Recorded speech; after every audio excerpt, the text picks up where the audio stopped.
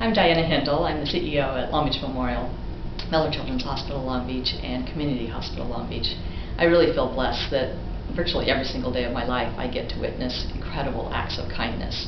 We're an organization and a collection of people whose sole purpose is to care for others. And so from birth to death, we're there to help and support people. Sometimes it's the most joyous day of their life, sometimes it's the hardest day of their life. And through that, it is amazing how small acts and small, gentle conveyance of kindness makes such a huge difference.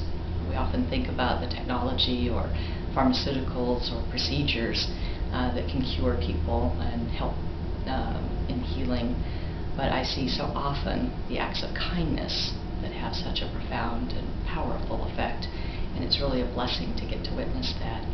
I think that kindness, in my view, has continued to increase, and the value of kindness has continued to increase, particularly in this Long Beach community as we bond together as a collection of people.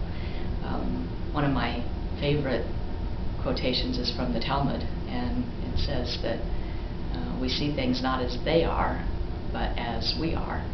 And so often I think about how many acts of kindness I can see, and so I'm actively looking for kindness, and sure enough, it is everywhere we look.